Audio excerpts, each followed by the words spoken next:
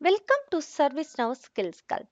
In this video, we will explore how to use Advanced Work Assignment AWA to efficiently distribute workloads.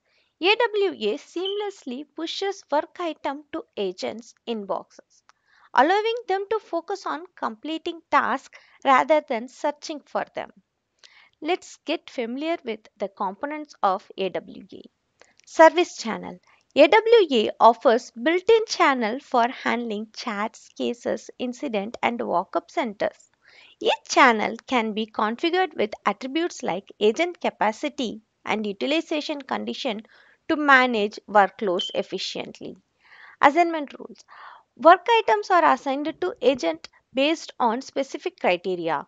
Queues hold work types such as VIP customer or critical cases. AWA routes item to queues using defined conditions and assign them to agents based on availability and capacity. Agent presence. AWA uses agent availability status to determine if an agent can receive work. Reject reason. This feature allows agent to reject work item for reason like being busy or lacking the required skills. Today's use case. Today we will configure AWA to assign any P1 or P2 incident to MIM1 or MIM2 groups.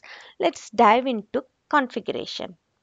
Service channel setup. First, we will set up incident service channel by defining the table as incident, specifying the work item size and setting utilization condition. Assignment rule configuration.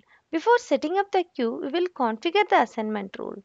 You can choose assigned by most capacity or last configured and set the option for auto assign handling, rejection handling and skill handling. Queue configuration. In the queue, we will specify the type of work item for the service channel, incident service channel. In the related list, we will set up assignment eligibility, mapping agent assignment rules and groups. In present state, we will define when AWA will assign work items. In our scenario, agent will receive work item when they are in the available state. Role assignment. Ensure AWA agent role is assigned to assignment group. Also setting up the reject reason.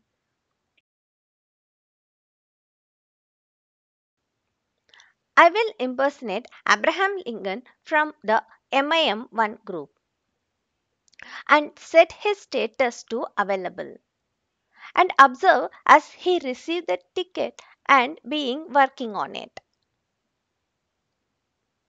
Next, I will impersonate Aileen, set her status to available and demonstrate how she can reject a work item because she is busy.